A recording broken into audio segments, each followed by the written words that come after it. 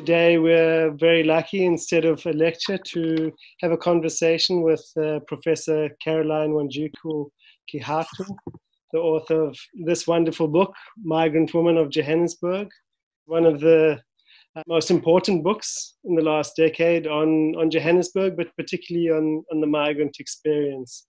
Prof. Kihato has a very rich publication and research experience, but presently she's an affiliate of the African Center for Migration and Society at Wits, the Department of International Development at University of Oxford, and the Woodrow Wilson International Center for Scholars. The chapter on urban governance in Migrant Woman was particularly important for me because it helps really rethink urban governance away from a state perspective, but also rethink the claim to the right to the city away from formal civic movements. Perhaps you could start with reflecting back on how this perspective links more broadly to urban theory around the right to the city.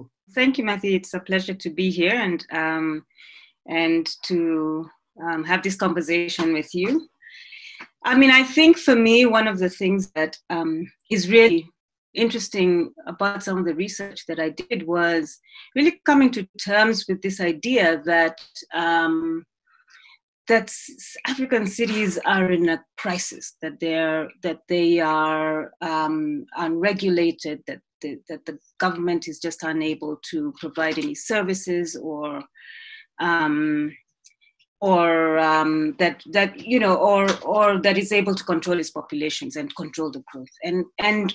And what was interesting to me when I was looking, when I was doing my research, was really understanding that actually we've got it all wrong. That idea that this city is in crisis, that is unregulated, just doesn't fit the empirical data that we saw, and that actually urban spaces are extremely highly regulated, even when the state is not present. And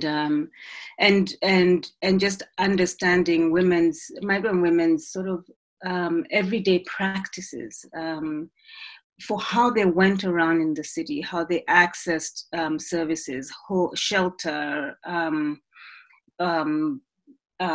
the economy, the informal economy, and how they used that to survive, really is cause for pause in terms of trying to understand what the right to the city then means. So, we kind of often think that the right to the city is provided by government because, the government regulates who has the right and who hasn't. What we see with these migrant women is how they navigate these rights outside of the ambit of formal governance. So I think that links to, we had a number of questions from students around really thinking about urban governance. I'm just going to read a few of them. So one is, what is meant by the state-centric understanding of urban governance, and what are the multiple governance and regulatory processes in cities used to define urban territory? This links to another key question which came up a lot is about the notion of the uncaptured urbanite, and how the notion of the uncaptured urbanite speaks to the relation of urban governance. So maybe you could speak to those questions a bit. I think one of the ways in which we've understood the modern state is, and its growth has really come out of this understanding that governments control populations. And when we talk about when we read Foucault and the idea of governmentality, that the state orders populations in certain ways in order to provide, state services, whether it's hospitals or schools or prisons. The idea of the modern state was this notion that populations could be controlled, and the government could act upon these populations and order them in the way in which they needed to. and what we see in African cities is that this sort of evolution of the modern state hasn't happened in this way, in the way in which Western states, modern states have evolved. And what we see there is a lot more laissez-fairness. Like there's a lot more ways of maneuvering outside of government. Let's talk about the informal economy, for example. Oftentimes it's completely out of the purview of government, in the sense that it's controlled by local actors. The government is unable to tax people, for example, in these contexts. Oftentimes, even accessing places like informal settlements like Kibera or whatever by the state is often almost impossible, physically accessing these states. So the state-centric model really doesn't fit the African urban model. And that's what I really meant, is that we oftentimes use these concepts that have developed in other societies without really understanding how or whether those concepts really apply to the societies in which we're working in, which are kind of developing contexts where the state has emerged out of a very different kind of process, colonialization,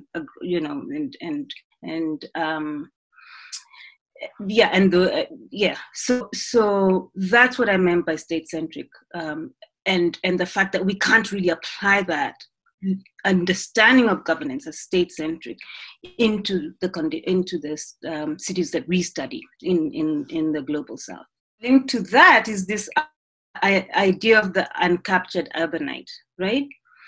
We look at if we understand the modern state as this Weberian understanding where everyone has a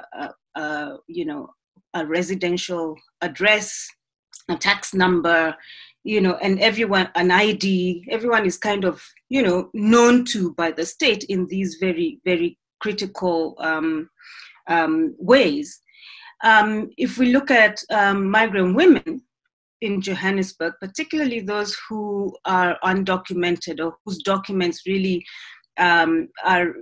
who kind of suspended in legal limbo in the city, then they seem to be uncaptured by the state because they don't have IDs, they don't have real addresses where we can find them, they don't have tax numbers, and this is not just a problem of migrant women, it's also a problem generally of our cities. And informality really challenges this idea that all populations are visible to the state. So that's what I meant by the uncaptured urbanite. We have a group of people who are able to kind of maneuver themselves between state regulations, outside of the state purview, and really find a way of surviving and in the city that is not state-centric, let's say. So I think that brings us to our next broad theme, which is particularly the gendered experience, or the intersectional dimension connecting the migrant experience and the gendered experience. So there's a number of questions around that. I'll read a few. So, how are migrant women meant to survive being in the city legally if they are denied basic things like getting a job, opening a bank account, etc.?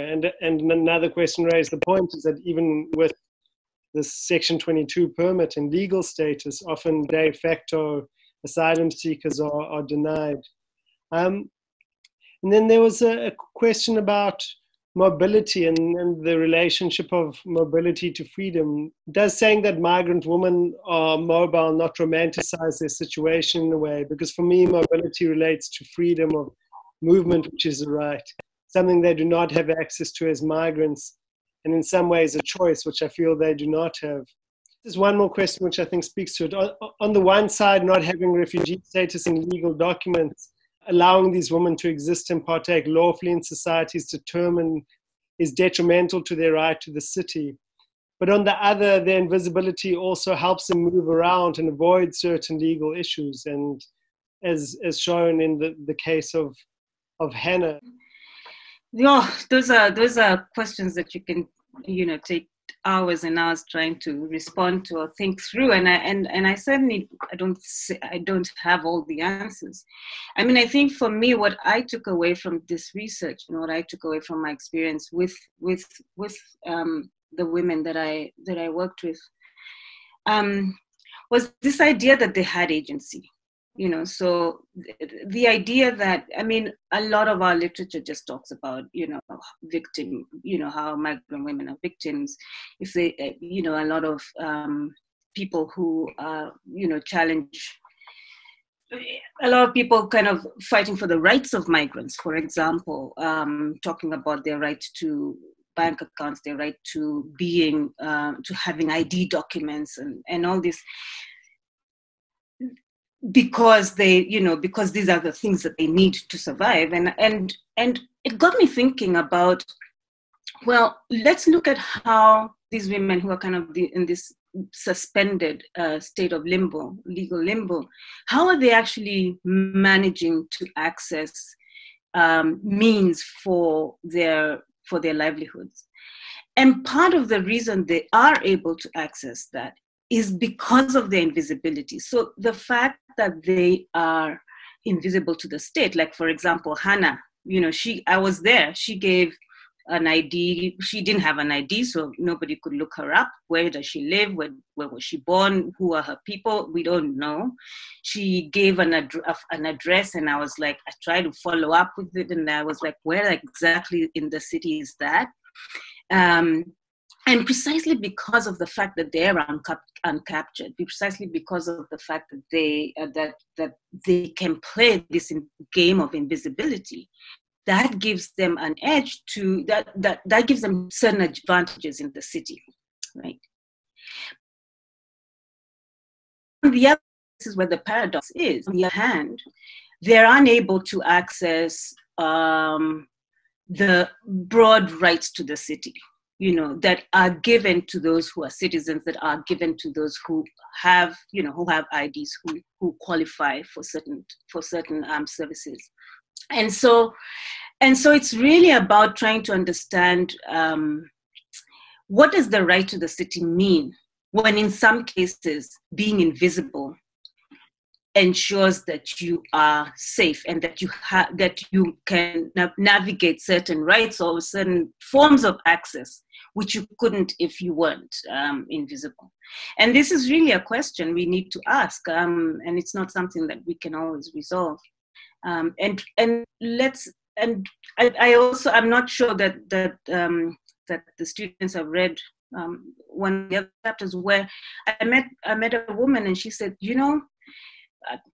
because I was saying, you're invisible, you've got a right, you're a refugee, you can really claim, and you need to do this and this. And she says, the reason, how I survive? Because I hide from my government, I hide from my people, I hide from, this South African government, and that's precisely how I survive. And we've got to figure out, well, does the right to the city mean this kind of hiding, this kind of invisibility?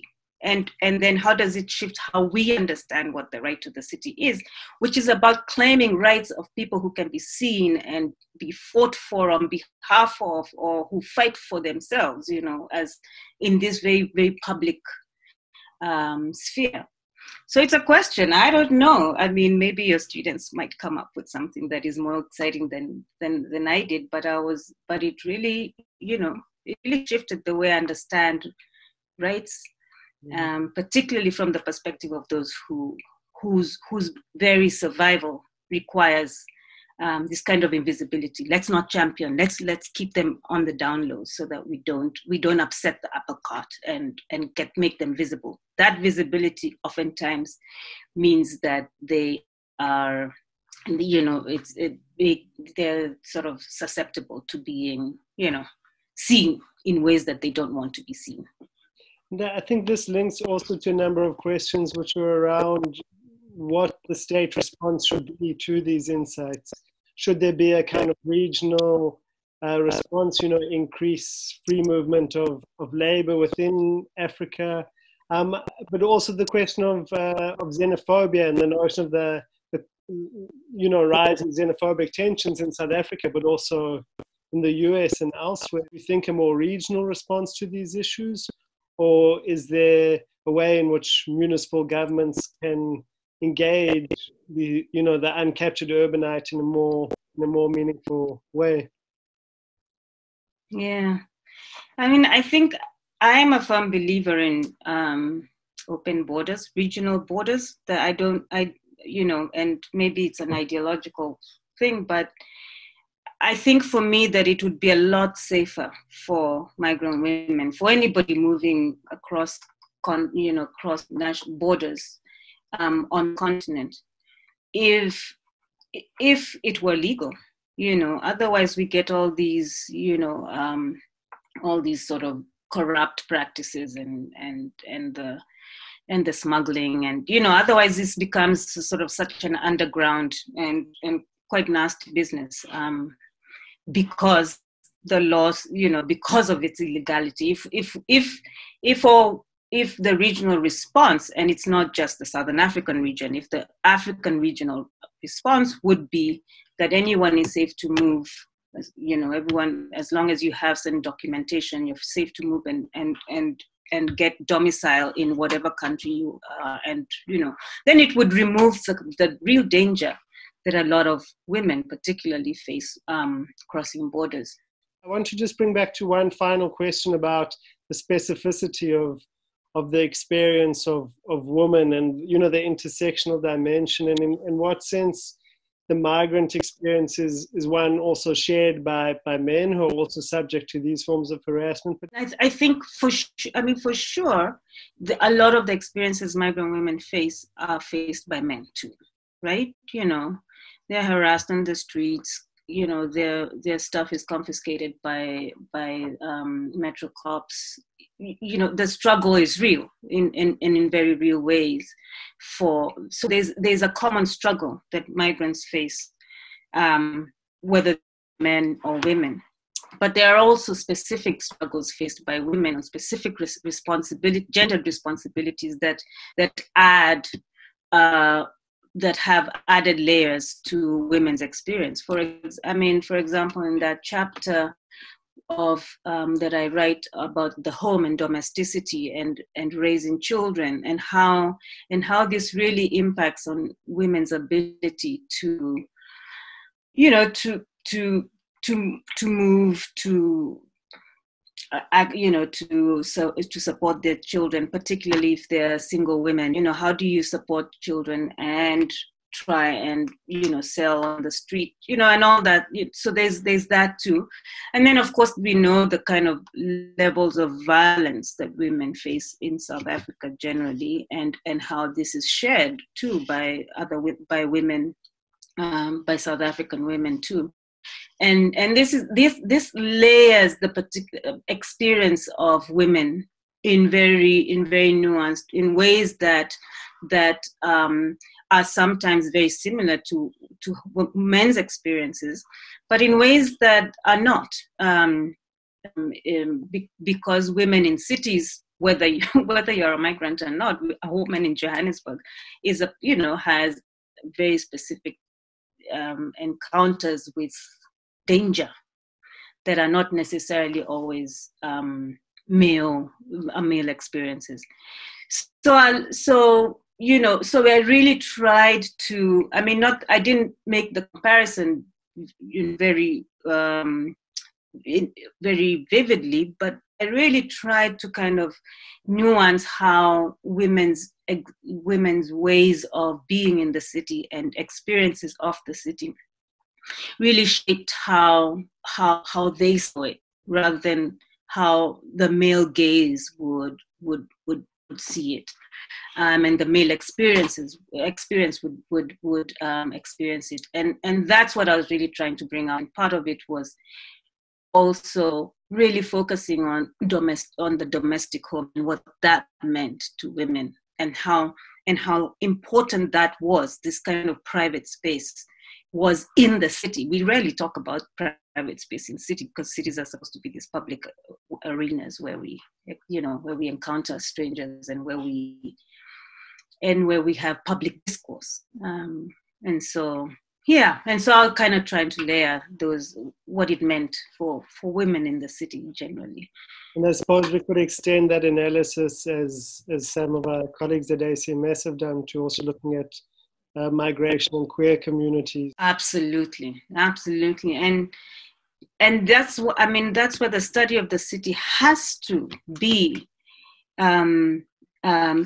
seen through these perspectives of so-called minorities, right, or so-called people who are not normal, or considered normal, because that's how the city then looks back at us and says, that's how we begin to question what city means, what rights mean. It's not just housing rights for everybody.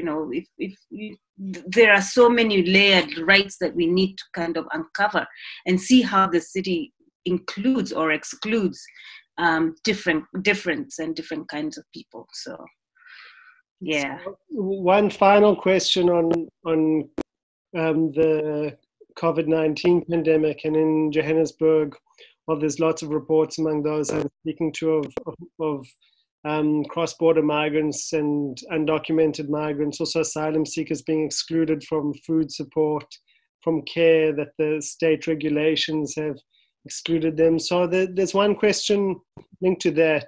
How do you think the current pandemic will affect societal and disciplinary codes for migrants, as the state is claiming to be looking out for citizens first? Do you think the current pandemic will further the divide between the state and urban dwellers, especially considering the role that migrants play in urban governance? I think that's a good question. And thanks to your student for asking that. I don't know that I have an answer, but I know what I think, and what we are already seeing is that COVID-19 has created this. It has sort of allowed governments to do things that they would not have been allowed to do and it has allowed governments to create this disciplinary codes against people that they do not, or that against marginalized populations. Let's just say that generally. I mean, look at how the responses, not only in South Africa, but almost across African cities, the responses towards the poor have been the most sort of violent and aggressive and oppressive. It's really curtailed the rights of people who are, who just are unable, who are not middle class, right?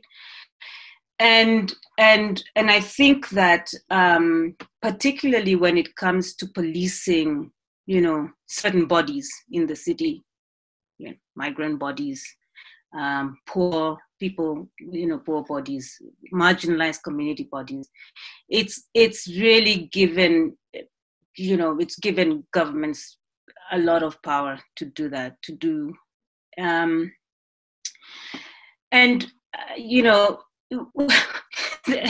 it's so, but what really is the contradiction here is that, especially in Africa, this COVID-19 was introduced by middle-class people who were able to move from one continent to another and bring it into the city. So rather than police those kinds of bodies, where is the state action most felt? It's actually most felt in the poorer areas, which would be protected.